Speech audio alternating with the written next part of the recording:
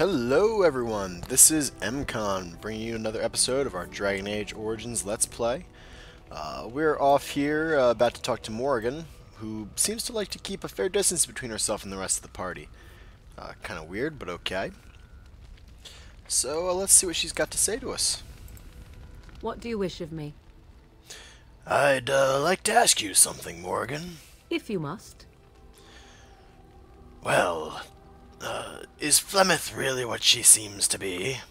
Well, that depends, does it not? What does she seem to be? It would seem she is a powerful Maleficar. You mean, is she truly the Flemeth of legend and story? Tell me, how much do you know of the tale? The one that the Chastened still tell of my mother, to frighten them into obedience. Well, I've talked to Liliana about some of the tales of Flemeth, but I'm more interested in the truth than tall tales. I can relay what Flemeth once told me herself, and you can decide whether or not 'tis the truth, if you desire. That sounds interesting. As the tale is sung by the bards, there was a time when Flemeth was young and beautiful.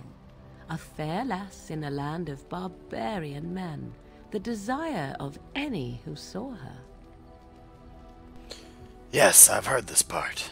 The tales say that Flemeth fell in love with Osen the bard, and fled the castle of her husband, the dread Lord Conabar, and that he swore vengeance for her infidelity. In truth, my mother claims that 'twas Osen who was her husband, and Conabar the jealous lord, who looked on from afar. Lord Conabar approached young Osen and offered him wealth and power in exchange for his lovely wife, and Osen agreed. Oh, such a different story than the one I was told by Liliana. Flemeth must have been angry. The life of a bard is a poor one, and love fades in the wake of hunger. 'Twas Flemeth who suggested the arrangement. All would have been well had Lord Conabar kept his end of the bargain. But he was a foul man who bargained with coin he did not possess.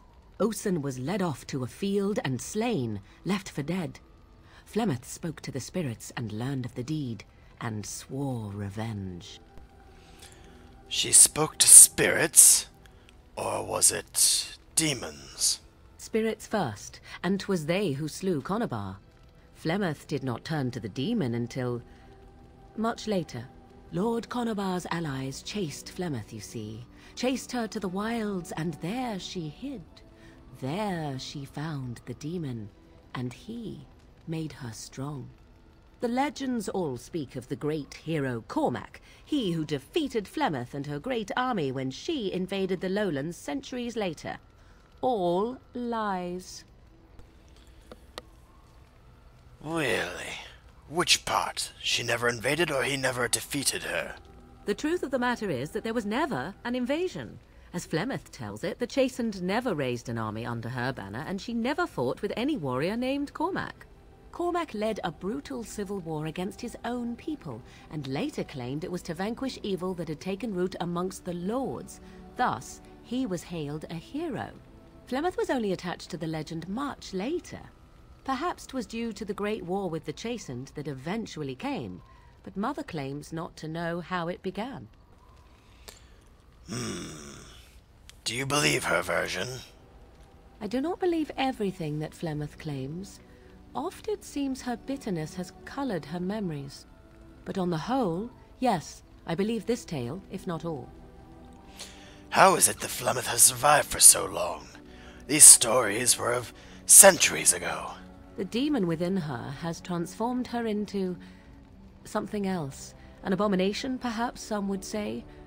I know not.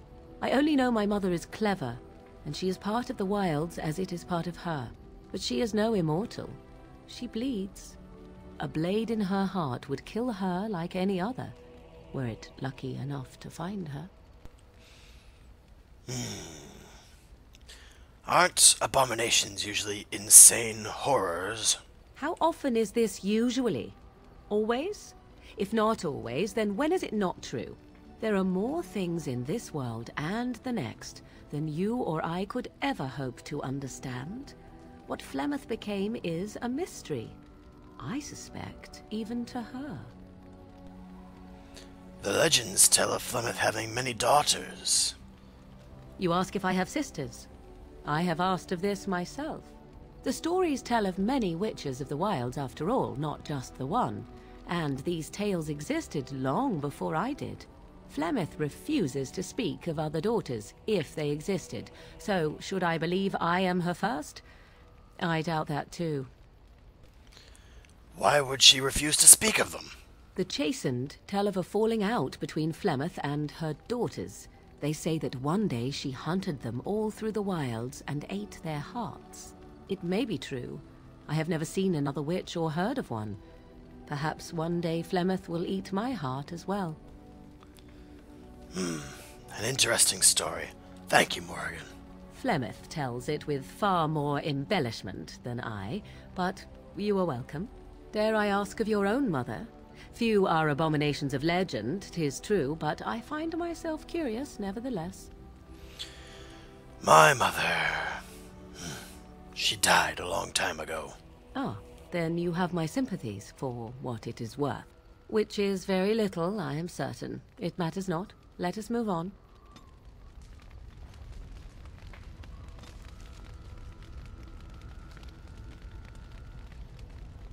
What do you wish of me? If you must.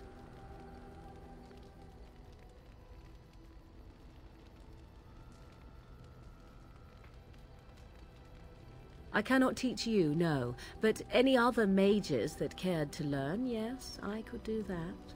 Send whoever you wish my way, and I shall teach them what I can in the camp, provided they possess the will to even make the attempt.